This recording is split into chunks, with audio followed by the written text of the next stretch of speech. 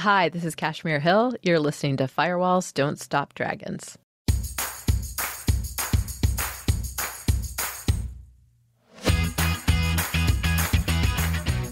Hello, everybody. Welcome back to Firewalls Don't Stop Dragons. I'm your host, Kerry Parker.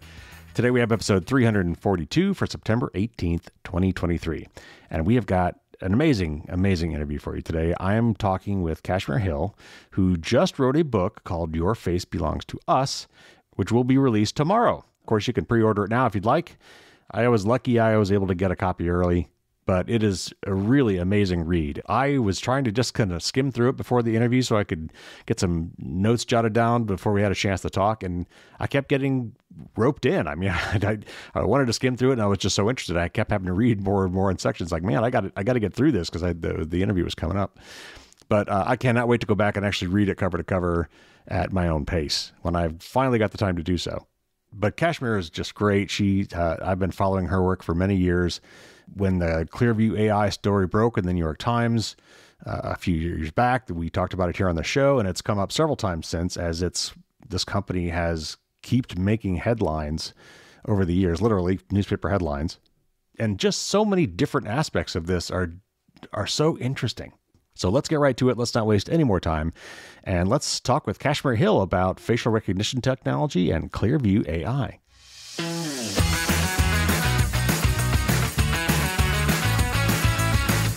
Kashmir Hill is a journalist at the New York Times and the author of a book that's just about to drop called Your Face Belongs to Us. She writes about the looming tech dystopia and how we can try to avoid it. Kashmir, I'm truly honored to have you on the show. Thanks for being here. It's great to be here. Before we dive into Clearview AI, just a fascinating topic, why don't you tell us a little bit more about yourself and why you wrote the book?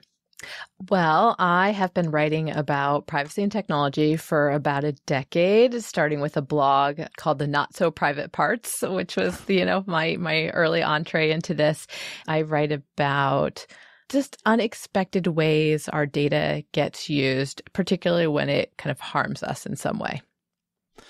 Yeah, I love your articles. And the one about Clearview, I remember just blowing my mind when I read the article the first time. So we're going to dig into some of that today. And this book, of course, goes into great detail. But I think one of the most fascinating parts to me about the book, and I've only had a chance to skim it, is the personalities involved and some of the why things happened. It's just amazing. So Clearview AI didn't start out as a law enforcement tool. Just like Facebook, it has a rather interesting origin story. So first of all, just remind us what the app does, and then tell us about how the app came to be and how it evolved into what we know it is today.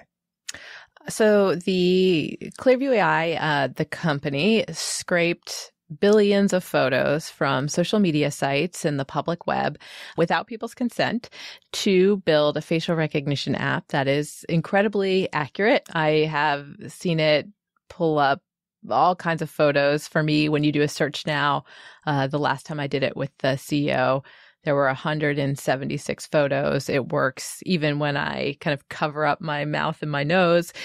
It's really remarkable. Sometimes it'll bring up photos of me just in the background of someone else's photo. I remember one where I was walking down the street and I actually didn't recognize my face and I wasn't sure it was me, but then the jacket I was wearing is one that I bought at a vintage store in Tokyo that is very singular. And so I was like, wow, that's actually me. And yeah. And so as you mentioned, when they first started, it wasn't just a superpower they were building for the police. They were, your typical startup trying to figure out, how do we sell this? How do we make money? And originally they thought it would be far more lucrative to sell it to private industry. And so they were, trying to sell it to banks, to corporate real estate firms, to hotels. And they just kind of happened into finding police as the right customers. And really their earliest beta users were billionaires. When they were trying to get money to keep the company going, they were going to all these venture capital firms. They went to Peter Thiel, one of the most famous venture capitalists out there, was one of the co-founders of PayPal and invested in Facebook, created the company Palantir. And yeah, these billionaires were kind of just using it in their everyday lives, using it at work conferences so they could remember people's names, showing it off at parties. My favorite anecdote was John Katsimatidis, who has run for mayor in New York unsuccessfully, owns supermarkets here, a whole bunch of other things. He had the app on his phone and he was out at an Italian restaurant called Cipriani's, and his daughter walked in with, a unknown man on her arm. And so he had a waiter take a photo of them. And then he ran the guy's face through Clearview AI, found out who he was, and then sent his daughter a text message about the guy. Wow. Well, and the CEO or the founder, Juan Tontat, had some sort of weird history with physiognomy, which is a term I had to look up. It was in your book. Explain to us what that is and what his kind of fascination was with that. Yeah. So the company did not want me to write about them. I just want to make that clear. When I was first looking into this company, they really were not interested in talking to a journalist. And they had kind of hidden who was involved in the company. There was very little online. They had an office address on their website that turned out not to exist. When I walked to the building, it just wasn't there. And Juan Tontat, who I eventually discovered was involved in the company, he was actually using a pseudonym on LinkedIn and going by John Good. So and part of the book is about that, like digging in and trying to figure out who the people are behind this. And part of what I found out about their reticence to be known was partly because they built this radical app that I think they knew was going to be very controversial, but also because Juan Tontat had what one of the investors called a little Gawker history. And that was that. So when he first came to the United States, he grew up in Australia, and at 19 years old, he flew across the world and moved to Silicon Valley. And, he was one of those people who was developing, little quizzes on Facebook. And then when the iPhone got big, he was building iPhone games. And at one point, he tried to make kind of a YouTube clone. And in attempting to make it go viral, was essentially collecting people's instant messenger credentials so that he could send messages to all of their friends. And it very quickly started spreading very, very, very fast. And people started freaking out because they were sending messages to their friend telling them to check out this site called Video. And he got labeled a hacker who created a phishing scam, who created a worm. Gawker wrote, Valleywag, it was called at the time, Gawker's tech blog, said that the police were looking for him. So it wasn't the greatest Google footprint for somebody who's trying to go to investors and get money. Or to somebody who's trying to sell, this radical tool to the police. I thought this was fascinating too. As you were doing this and you finally got a hold of the app and you had somebody scan it, your face, there was oddly no pictures of you, which there should have been plenty, right? If this app was doing its job, there should have been plenty. And yet there were precisely zero. And then at one point, the person you had doing it actually got a call immediately from the company. Talk to me about that story. Yeah. So when I was first investigating Clearview, I try to go to this office that doesn't exist. I'm calling and emailing and reaching out to people who appear to have ties to the company. I'm finding them through corporate filings, business filings, saw a couple of investors listed for them, including Peter Thiel. And basically no one would call me back, or they would say, I don't know what you're talking about. I was hitting a lot of dead ends. And so I knew that the company claimed to be selling to police. So I started looking for police officers who had used the app. And I found this detective in Gainesville named Nick Ferrara. He was a financial crimes detective. And he was the first person who would talk to me about Clearview and was so excited to talk about Clearview because he loved the app. And he said it worked like nothing he had used before. Police have had access to facial recognition technology for 2 decades now, but it just didn't work that well. And he said, Clearview is amazing. It works, when somebody's looking away from the camera, they can be wearing glasses, a hat. He said, I had this stack of, financial fraudsters who I'd run through, our state facial recognition system and got nothing. And then once I got Clearview AI, which you got for free because Clearview would give out these free trials to police officers. He said, I started running it through and I just got hit after hit after hit. I'd love to be their spokesperson.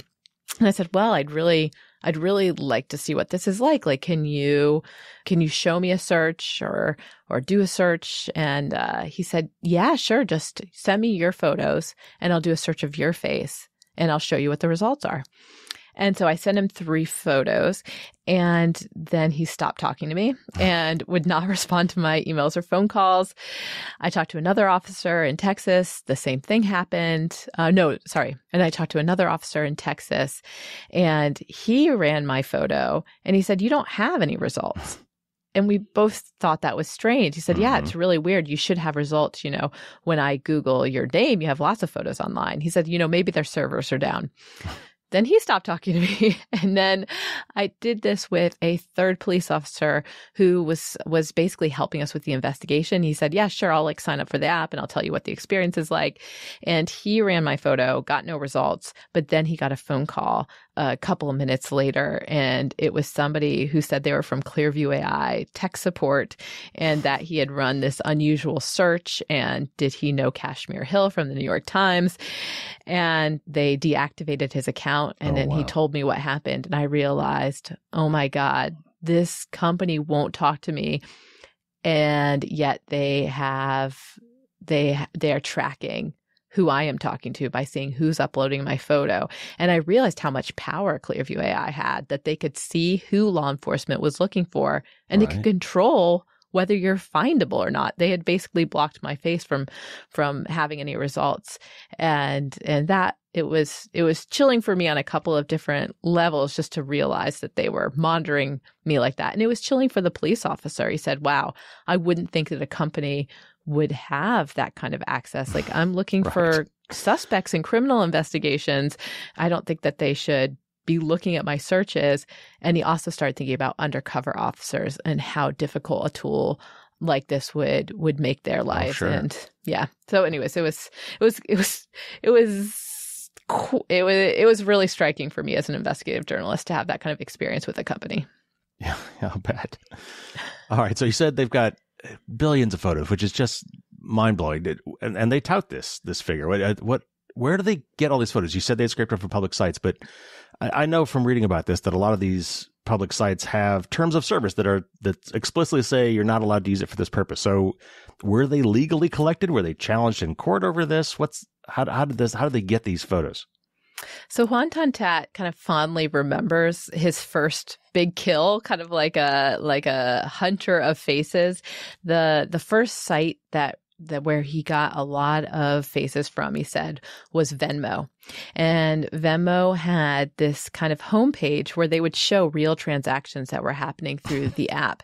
And so he basically set up a scraper that would just load this page all the time, and it could pull down the person's Venmo profile, their picture, and it was almost like a slot machine where he was just kind of pulling the lever and faces were just spilling out. And, it is not hard to find faces on the internet, right? And he had this kind of, I think in the book I call them like the Lost Boys, because he just had this collection of contractors, of people they met online. He said sometimes he didn't even know their names, and he would just say, hey, if you get faces, I'll pay you for them. And so they're just going out and just scraping from all of these different sites. And as you say, there are terms of service that say, hey, you're not supposed to do that. And sometimes sites have some kind of technical measures in place to, keep somebody from just downloading all this data from them. But this was not enough to stop Clearview. And they collected, the time I first wrote about them, they had collected 1 billion faces. Their database now is 30 billion faces strong. And when I wrote about what they were doing, they got cease and desist letters from a number of the companies I mentioned in the story: Facebook, Venmo, LinkedIn. But it hasn't gone farther than that. None of those companies have sued them or tried to force them to delete the information that's been collected from their sites. And it's because it's kind of legally gray whether scraping is legal or not. There's kind of complicated rulings, but ultimately they've been able to do it, and no one's been able to make them delete it. Wow. Well, it's often said that technology is just a tool, and therefore, it could be used for good or evil, or good and evil in a lot of cases. I mean, I've said this many times myself. I've said it recently, but I mean, there are some technologies that are just more ripe for abuse than others, and that abuse could have dire consequences. So many privacy and human rights advocates have actually called for an outright ban on facial recognition technology. What are their primary arguments for just an outright ban? Yeah, I think it's complicated because there are beneficial uses of facial recognition technology. I mean, a lot of police say there are cases that they wouldn't be able to solve without a technology like this, where all they have to go on is a face. And, it can go awry. There have been people wrongfully arrested just based on a face match. This is not 100% perfect technology. So there is that caveat. But what privacy activists are worried about is a world in which we have no anonymity, that we are constantly identifiable, and just how chilling that would be. I mean, just think about, your typical protest, and, maybe you're protesting police brutality, and you want to be able to go and be part of that crowd and not necessarily have police able to just know exactly who's there. And, this is not just hypothetical or theoretical.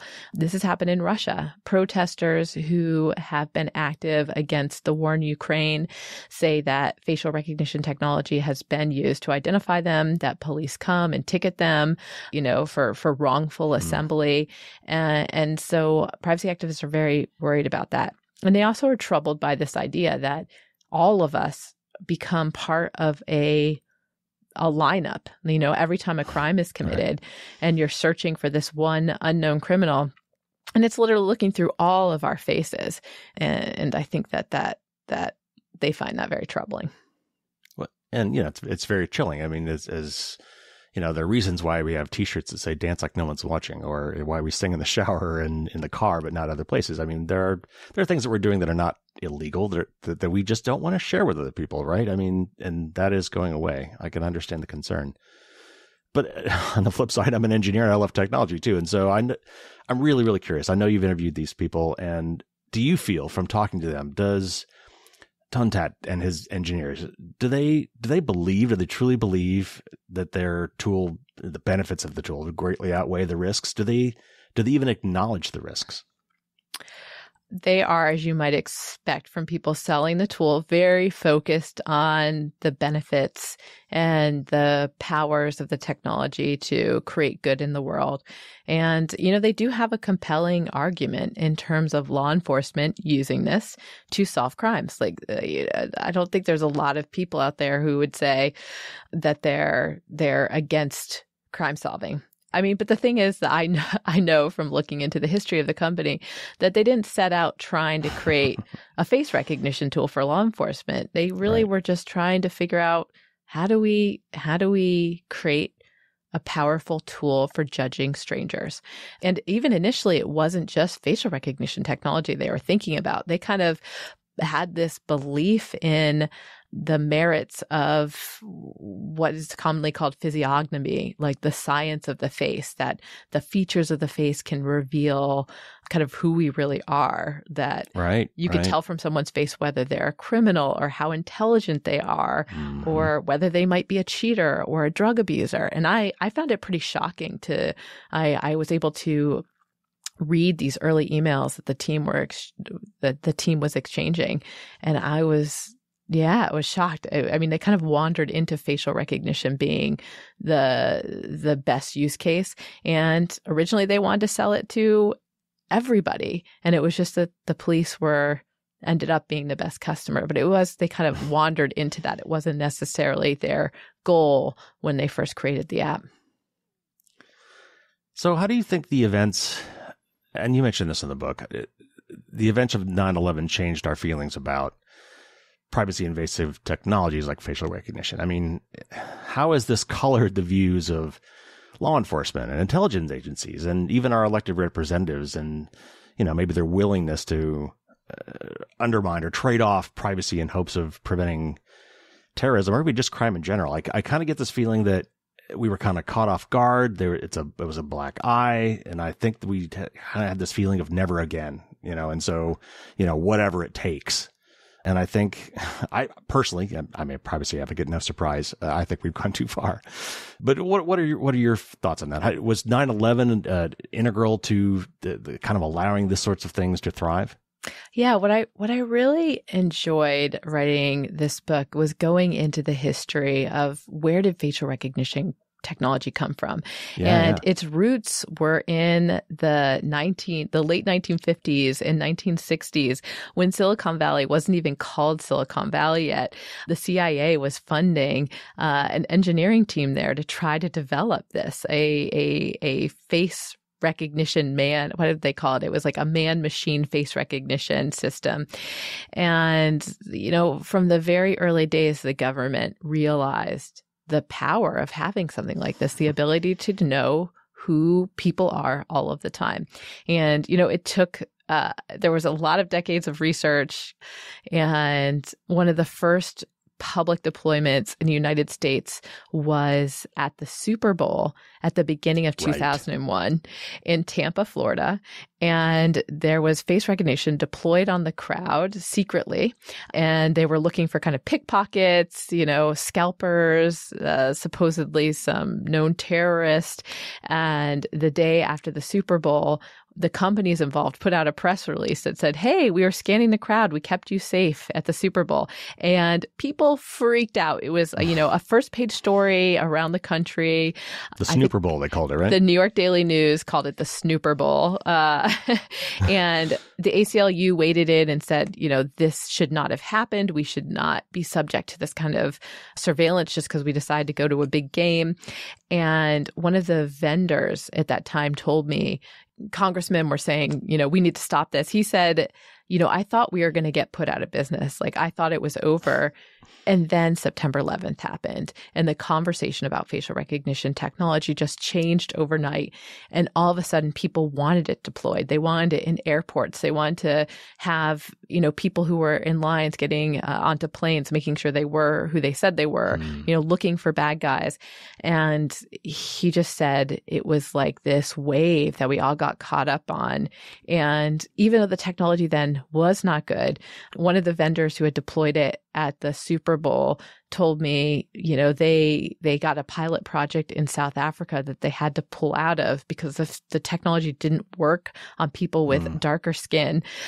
They started deploying it. They started piloting everywhere. And so it's always been the case that we were worried about this technology, that we thought it overstepped and that it could be very chilling. But people just kept working on it, and it just kept getting better and better. This has obviously evolved a lot. When they first started out, they were very secretive. I mean, they were in stealth mode as a startup. There's some of that to this as well. I know that you talk about in the book, some reasons for their being cagey early on, but now it's obviously on the open. They've been reported on. Do we know at this point, are they still claiming that they're only giving access to U.S. law enforcement? For example, I know that they were even doing worldwide law enforcement until they got shut down for various reasons. And how transparent is Clearview about this? And how do we know? I know you've done investigative journalism, but are they at this point coming forward about who they're making it somehow public? Well, some things we can see because they're working with the government. So the Department of Homeland Security, for example, has spent about $2 million on Clearview AI. There are many law enforcement agencies around the country that are still using them. And yeah, when they were offering these free trials, they had law enforcement agencies around the world in many different countries, basically piloting the app.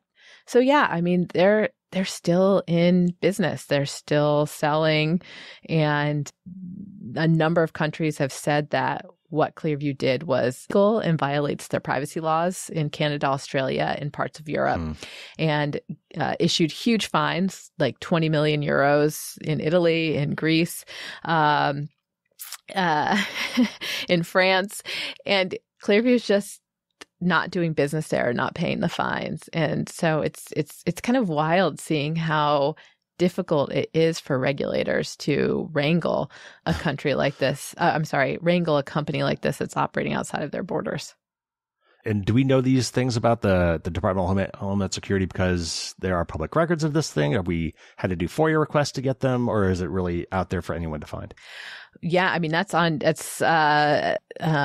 like public budgeting sites. And so, yeah, you can just look and see what the contracts are. Sometimes companies do manage to avoid something like this because they'll create a company under a different name. And so maybe they're not operating Clearview AI, maybe they're operating as something else. And it has come out in one of the class action lawsuits against Clearview AI in Illinois. They had kind of a number of different operating names. And so that does seem like something they're aware of, that they might want to shield some of their operations. But as far as we know, it's only the $2 million with the Department of Homeland Security. They also have contract with the FBI. The Air Force gave them basically a research grant to look into developing glasses that soldiers could wear so that they could identify people in real time, like as they approach air bases. Well, and I know there's been some really interesting, and this may be part of a PR campaign, but I know that Clearview is offering this to the Ukrainian army, for example, to either identify Russian soldiers that have defected or dead soldiers on the battlefield because they otherwise wouldn't be able to, identify them. Very gruesome, but a kind of a practical use for the tool, unfortunately. Have they been successful in winning over the hearts and minds of politicians, you think, with maneuvers like that?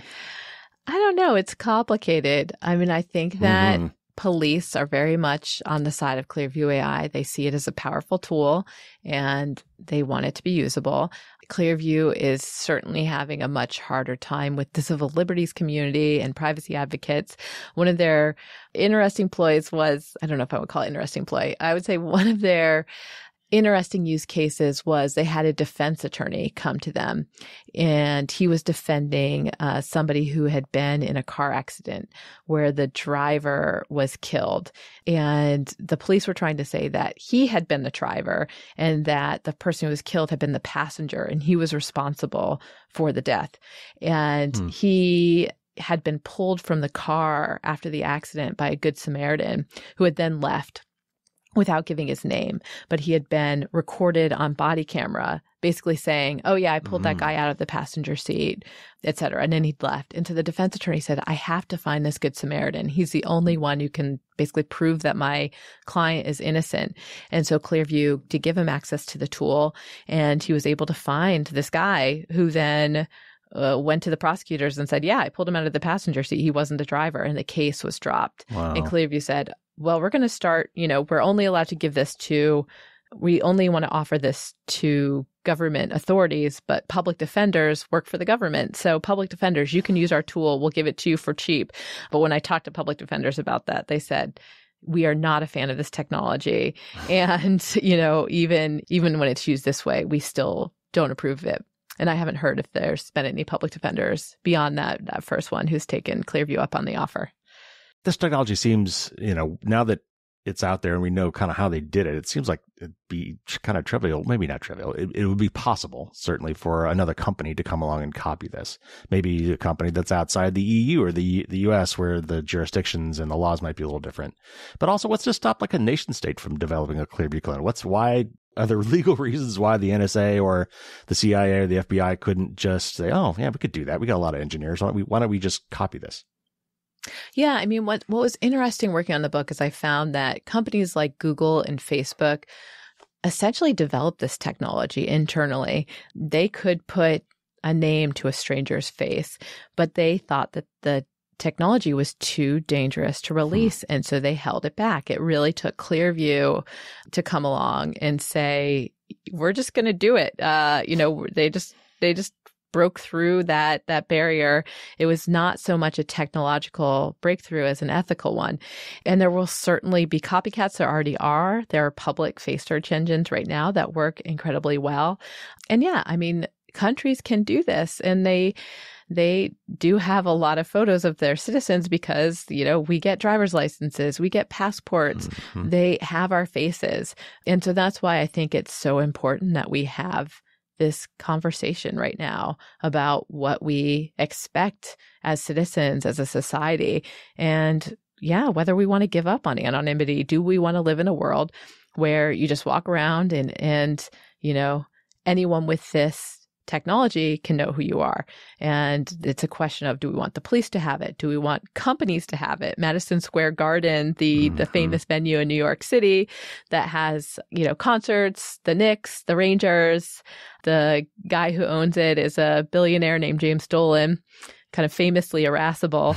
And he is not a fan of lawyers who sue, Madison Square Garden and its holdings, its parent company. And so he decided anybody who works for a law firm that has sued him is no longer welcome at the venue. And so starting at the end of last year, lawyers who were trying to go to, Knicks games, Mariah Carey concert, would walk through the metal detector, get pulled aside and told, oh, you're not allowed to come in here because your firm has sued Madison Square Garden. You're not welcome until the lawsuit's dropped. And they're like, hey, I'm not involved in that case. They said, we don't care. Get out. Wow. And yeah, so do we want companies to have it? And do we want to have it? That's actually kind of something I find particularly worrying. Just the idea that if we all started having an app like this on our phone, when you were out at a bar, somebody could just take a photo of you, know who you are, figure out, where you work, even where you live. Maybe you're out at dinner, you're having kind of a hushed, private, intimate conversation, thinking that you are enjoying the kind of anonymity that we all enjoy in a place like that. And maybe somebody overhears you, thinks it's pretty interesting, takes your photo, finds out who you are, and all of a sudden they understand the context of what you're saying. It would just completely change how we would move through the world and how we would have to think about protecting our information. Well, and I've talked about this on the show several times, but in the old days, we used to have CCTVs for security reasons, and they'd be on a tape in the back room and they'd get overrun in a week or so. But now all of our cameras are networked. They're hooked up to cloud services that are storing these things indefinitely on centralized servers. And they can all of a sudden have access to a lot more information and a lot more historical data. The scale at which these things can happen is now totally different. And like you said, another thing as you were talking that I was thinking is why, let's say I'm interested in person X and I want to develop a social graph for person X. So now I train my facial recognition system to say, not only to follow this guy, I want to know every person this person talks to or interacts with, and build that graph out and look into those people. It's super, super chilling. I mean, if you haven't watched Minority Report, that's the one I always go to. You got to watch the movie Minority Report. Was Radio City Music Hall, was that the same guy? Because wasn't there another lawyer that wasn't allowed to see the Rockettes or something for the same reason? Yeah, so Madison Square Garden, the company owns Radio City Music Hall. So there was a Rockettes concert there, and this mom was taking her daughter and the Girl Scouts troop to see a show, and she worked for one of these law firms and got turned away. They also own Beacon Theater. They also own a theater in Chicago, but interestingly, they can't do this there. They can't scan the faces of people going into the Chicago theater because Illinois has a law called the Biometric Information Privacy Act that says you can't use people's face geometry without their consent. And so that is a theme of the book that privacy laws work. And there are certain parts of the world where people have better protection against facial recognition technology than in other parts of the world. And so it is not a message of despair in this book. We can decide the world we want and make choices, pass laws that determine how the technology is used. And so that's something I think is really interesting is that, they can do it in New York. They cannot do it in Illinois. And actually, didn't somebody in Illinois sue Clearview specifically over that law and win?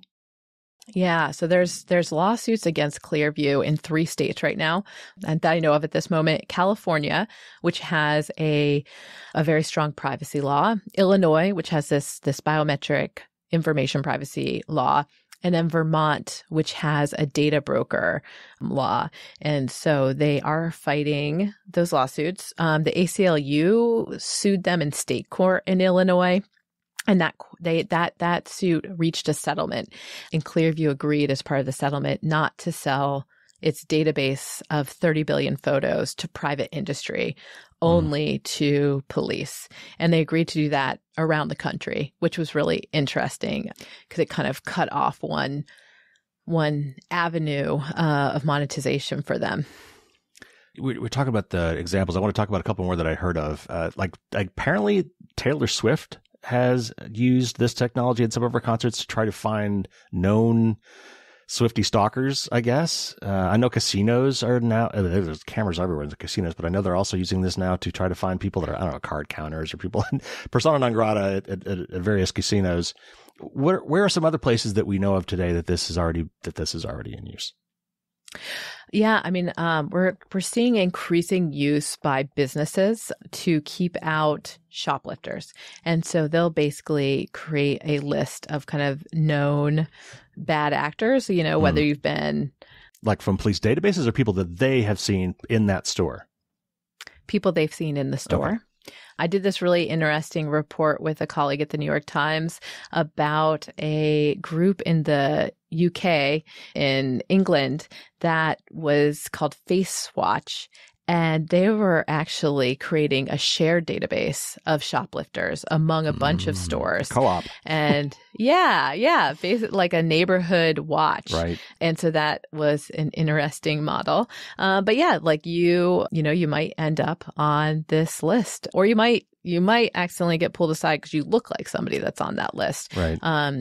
But it is happening. And in New York, I actually went on what I called a privacy walk, because New York has a law that requires businesses that are doing this to give notice. And so I basically walked, through the streets of Manhattan looking for these signs. And yeah, so it's out there. And the question is kind of how much more it's going to happen. Well, I've heard tell of either gated communities or otherwise kind of planned communities that have like license plate recognition tools. Like there's only certain egress and ingress places for the neighborhood, and they've got cameras watching all the cars that come and go, so they could keep out undesirables, I guess, or report on people that came in. But one of the more other crazy ones I saw recently, somebody had posted this. I think it was on Twitter. It was a camera view of a coffee shop, and so looking down from above, you could see the whole coffee shop. You could see the counter and the people behind the counter, and the people in front of the counter and tables. And hovering over every customer's head was a clock of how long they've been sitting there. So they were keeping track of how long customers stay in the store. And then for the baristas on the other side, hovering over each of their heads was how many cups they had served. How many? Oh wow. Yeah, it was kind of creepy. Though from the business perspective, I could completely understand how that information would be useful to the owner of the business. It's still super creepy. Yeah, I mean, it's with these new analytical technologies and the ability to digest video, we really could live in a world where there's just so many more metrics about us and so many more ways to judge us.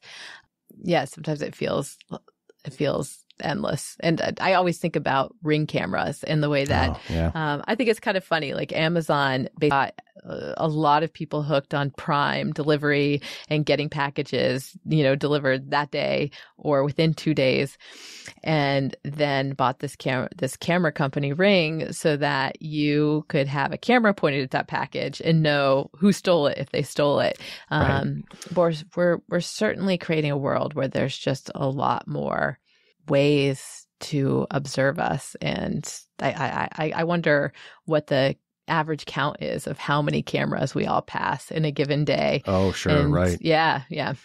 Do we know, I'm sure they're touting this, do we know how many cases have been solved as a result of this tool that they would not, cold cases, I guess maybe you call them, things they have not been able to solve otherwise that have been solved by this? But I'm also curious, are law enforcement agencies required to let people know that they maybe have been arrested or indicated in a crime due to this particular technology? There might be, the defense attorney, for example, might want to know. We do not. I don't know of any kind of public count of how many cases facial recognition technology has been used in. And no, they're not required to disclose when it's used because supposedly facial recognition technology is just a lead. It's not supposed to be probable cause for arrest. They're not supposed to run someone's photo and, get a match and then get a warrant and go and arrest them. They're supposed to do more evidence gathering that would actually give them probable cause. And so they often are not mentioning facial recognition as the stream of evidence that got them there. And we don't know how often it's mentioned and how often it's not. And it's troubling because, we do know of these cases where for whatever reason it's come out that facial recognition technology was used and, it nabbed the wrong person. Mm. And every time one of these cases happens, and there's quite a few, I tell the story of Robert Williams in the book, and he got arrested for shoplifting at a Shinola store, supposedly had stolen watches. And they really had no other evidence against him beyond they'd done a facial recognition search, matched to his driver's license photo. This was not Clearview AI. This is a different facial recognition system. Then they showed his photo to a woman who had reviewed the surveillance tape and said, does this, do you think this is they put it in a 6-pack photo lineup? And she said, yes, yeah, it looks the most like that guy. And then they pulled some pawn shop records on him, and he had once sold a watch. He wears Breitlings, which is a very high-end watch. And they thought, oh, this is our guy. They arrest him. They hold him overnight. They charge him. He has to hire a lawyer to fight the charges. And it all just started with that face recognition match. And the only reason he knew is because the police detectives who interviewed him mentioned it. And so that is one of those things when we talk about how we could change the law to have more responsible use, when a technology like this gets used, I think that the police should be required to include it so that people know that's why they've been identified. Because I've done other stories on things like stingrays and other kind of these technologies that are used to implicate people or gather information about people that are kind of shady or maybe not legally justified, that they have this thing called parallel construction, where what they do is that's how they got the information originally, but then they construct some other way they could have gotten that information that is usually more acceptable in a court of law. They kind of reverse engineer their case. So, and then they don't have to disclose that they use these other technologies because supposedly they actually did it this other way that's more legally acceptable. Didn't you just recently write an article about a woman who was 8 months pregnant who just got busted as well? Yeah, this happened this year. Her name's Portia Woodruff. Like Robert Williams, actually, she lives in Detroit. It's the third case there of a mistaken arrest based on facial recognition technology. The police showed up at her door. She was getting her 2 older kids ready for school. She's 8 months pregnant, and they arrest her for carjacking and robbery. And she is like, what are you talking about? Look at me. I am pregnant. I'm not jacking cars. And it turned out the crime had happened, just a few weeks before, and the person had not been pregnant. It was clearly a case of mistaken identity. And yet she was arrested, sat in jail all day, was charged. They almost put an ankle monitor on her. As soon as they released her, she went straight to the hospital. She was dehydrated. She needed to get 2 IV bags of fluid, and then had to deal with court hearings to get the case dismissed. I mean, it's crazy. And yeah, it's just really, that is kind of what civil liberties advocates focus on, is that with a technology like this, you might just get pulled into a criminal investigation just because you look similar to somebody. And there is this phenomenon of confirmation bias that once once the computer has helped point the finger at you, everything that police gather about you kind of looks like it's further evidence. And yeah, so it's definitely a risk with the use of this technology. Well, and I remember I read that story about Robert in the book, and the police treated him horribly, and they're kind of telling him, like, look, not my thing. The computer said you did it, so therefore you did it, and that's all I care about. And they treated him horribly in front of his kids, in front of his family, and like the other woman. That's just horrible. All right, so we've danced around this a little bit. Let's dig into this. How good are facial recognition technologies today? And let me just say at the outset, even if they were perfect, there's a lot of issues with these things, but let's talk about how accurate they are.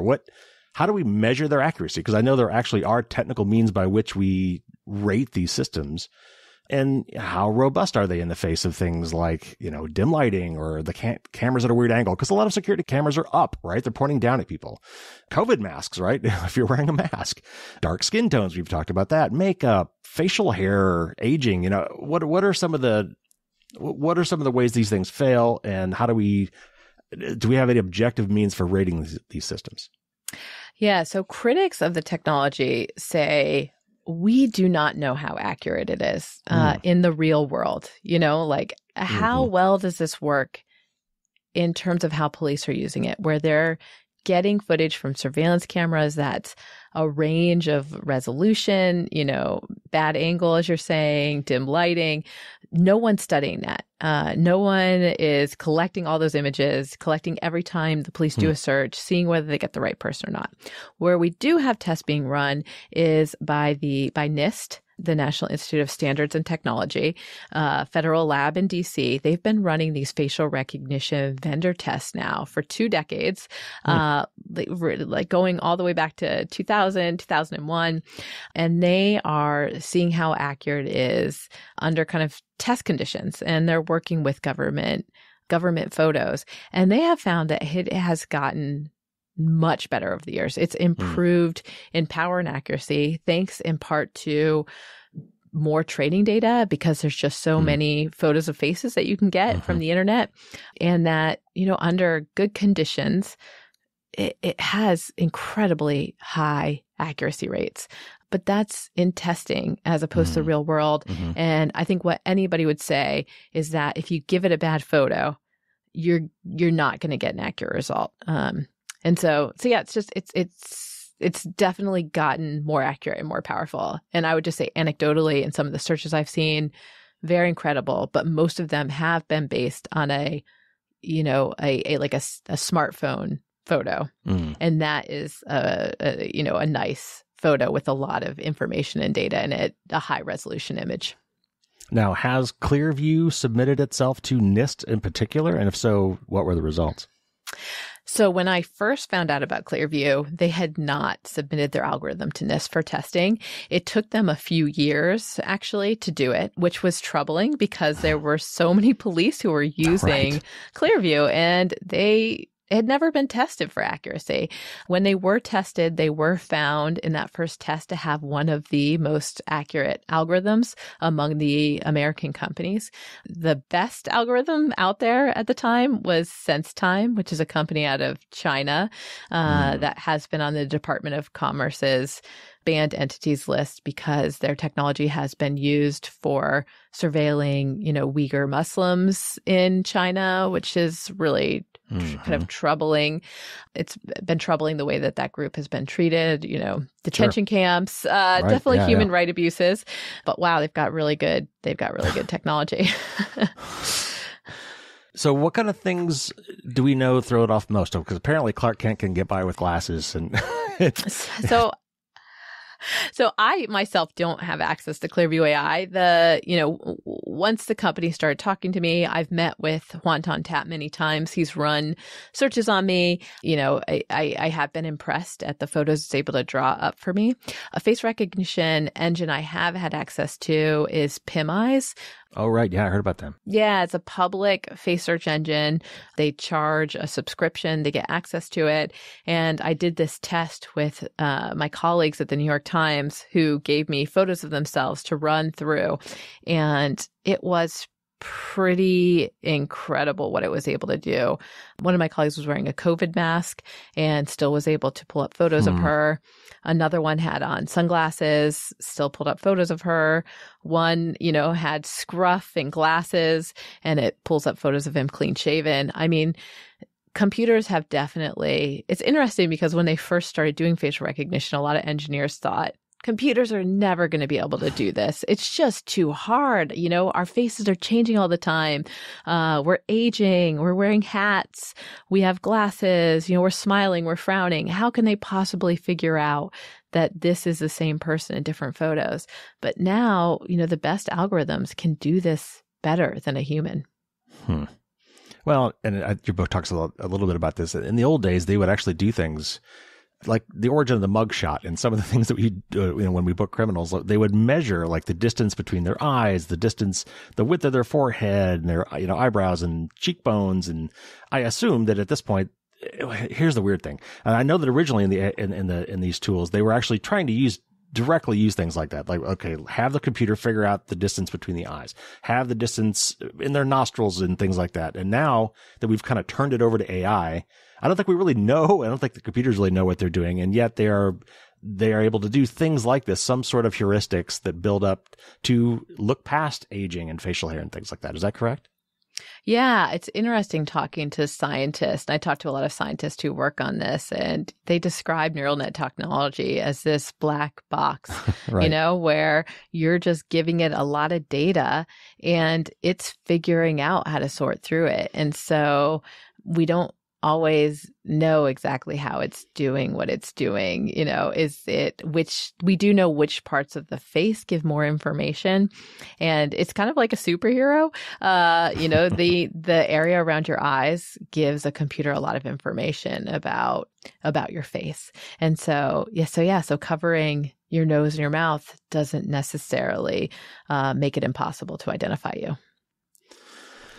From a practical standpoint, as we're thinking about these technologies and where they're getting the source of these images, and what we might be able to do to rein in some of this, or at least not feed the beast, short of not posting any pictures of people at all, what can we do to protect our faces online? Should we be more careful of posting pictures that might have faces of other people in the background, whether we know them or not?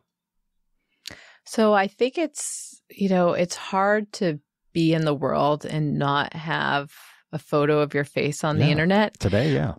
But I have noticed, I noticed in my parent community, right? Like, I have young kids, and I think that more and more people are choosing to post photos privately, on a private account, sharing privately via, text and direct messages, and that there's less of the free-for-all that there was in the early internet, where it was like, open a Flickr account, put all your family photos on, send out a link, and, then your family could look at it, but so could the rest of the world. At the same time, you have like this influencer culture where there's certain people that are on TikTok and it's all about post my kids, get the likes. So I think you have these kind of two different ways that it's playing out right now. But yeah, I think thinking more, I asked this of the law firms, right? The reason why Madison Square Garden was able to ban the lawyers is that it went to the law firm's own websites and got their pictures from their bios. And so I said, if this becomes widespread, lawyers are not the most beloved of professions. Right. The Shakespeare quote, what is it? First kill all the lawyers. I did ask them if they thought, like, do you guys not want to put your photos on your websites anymore? Right. Do you not want to make it easy to create a list of your faces? And they basically said, yeah, we've thought about that. Wow. So yeah, I think we will. There's only so much you can do to protect your own privacy, but maybe we need to rethink how many photos we put out there of ourselves publicly. At a higher level, I've talked to technologists who are thinking about ways to disguise photos so they're not as useful to facial recognition systems. And then at a higher level than that, there's the question about regulation and whether we need more laws like Illinois that say, hey, companies can't use your face print without your consent. You have to say yes before they can put you into a facial recognition system. Well, and I think another thing I think people need to understand is even if you don't have a social media account, that doesn't mean your faces aren't out there. I think there were even some stories in the book about people who found that I don't have pictures of myself online. I don't, I'm not on Facebook. I'm not on LinkedIn. So how are they going to find me? Well, someone else took a picture of you, and either a friend of yours posted it and tagged you, which the social media companies are dying for you to do because they want to learn about people that are even not on Facebook, for example, or you're in the background of someone else's photo. And they're even getting to the point with not just with facial recognition, but location recognition, where if you're in a place that's been photographed enough, that they could figure out where you are based on the background of the picture. There's a lot more implications today with posting photos. And I think you're right. I think what we need to get used to is not necessarily making them public. Yeah. One of the incredible stories I heard from a child crime investigator is that he had these photos that Yahoo had found in a user's account that depicted child sexual exploitation. And the person responsible had included his own face in the images. And he wound up, it was the first time he ever used Clearview AI. He'd sent out the man's face and said, hey, to this kind of basically network of other child crime investigators and said, have you ever seen this guy before? And one of them had access to Clearview, ran the guy's photo and got a hit on Instagram of a bodybuilder posing with another bodybuilder, and they weren't the guy. And so the investigator told the other person, oh, that's not my guy. And she said, no, he's in the background. And so he looked at the photo again, and the guy he was looking for was standing at a counter for basically a workout, supplements counter. And so he ended up calling the company and saying, who's this person working there? And through that was able to find out who the guy was, arrest him, remove his access to this child that he'd been abusing. And it was because, he was in the background of someone else's photo. So it was a pretty incredible story of investigating and finding someone. Ooh, the life we live in today. So, okay, last question before we go. The one who writes about dystopian futures. Where do you think our future is going at this point? Given what you've seen, the reactions to your articles, and I'm sure the reaction that your book's going to have, and maybe taking the temperature of what you're seeing on Capitol Hill and things like that. Where do you think the future lies with respect to facial recognition technology and these sorts of kind of mass surveillance tracking technologies? Are we going to get religion on this? Are we going to finally realize that we need to lock these things down, or is the temptation just going to be too great to utilize these technologies for anti-crime, anti-terrorism, anti-CSAM, that sort of thing? Yeah, I mean, as people often say, past is prologue. And there are many kind of technologies that have gotten away from us, but some haven't. And one of the things that I think about is wiretapping laws. There was this kind of time when the U.S. decided we shouldn't be able to secretly record people. And so they passed wiretapping laws. And the wiretapping laws are the reason why all of these surveillance cameras that are all over the country are recording us, our images, but not listening to us. And so, you can pass laws that give us more privacy in public spaces. And so I don't think that a kind of world where we're all recognizable all the time is inevitable. I think we can change the path. And so, I'm hopeful, because I do think a world like that would be somewhat chilling. So obviously you are doing your part as a journalist. You are letting us know about these things so that we can make an informed decision. As a citizen or as a consumer, what should we do if we want to have a more private future? What are ways that regular, everyday people might be able to get involved in this fight and push back or register their disdain for this sort of thing?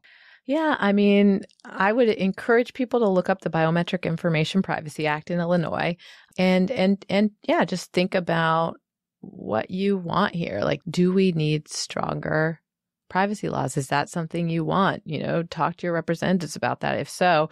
And then I'm sure you tell your listeners this all the time. Whenever anyone asks me, what can I do to protect my privacy? I say, get a password manager. Yeah. Just take these basic steps to lock down your account. And maybe, what's interesting is one of the things that these companies are selling is privacy protection. PimEyes says you should go and search your face so you can know what photos are out there of you. And so that is the flip side of this coin. You could use a facial recognition search to make sure there's no photos out there that you don't want to be out there and maybe try to get them removed. So while it's still legal, maybe you should go use it and find out if there's any images you don't want on the internet right now. All right, Kashmir, thank you so much. That was just an amazing discussion. Thanks so much for coming on the show. It was great talking with you. Thanks for having me on.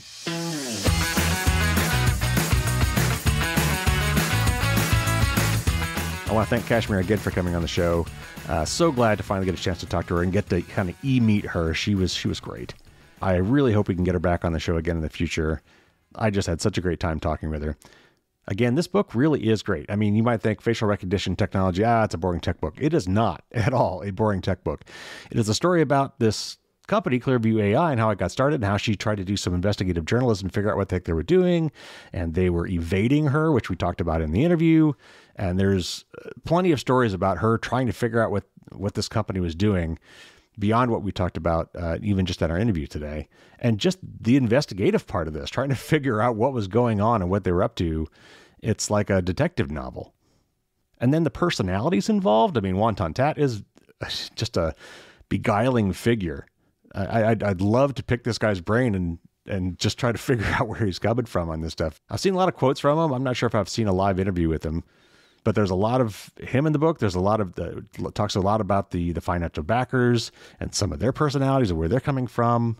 There's a lot of interesting stories about where facial recognition technology came from. It actually goes back quite a ways. And then a lot of anecdotes, some real world stories about the impacts of facial recognition technology on real people, like some of the ones we talked about today in our interview. If you go to the show notes, there's a lot of links there. Of course, there's a link to the book.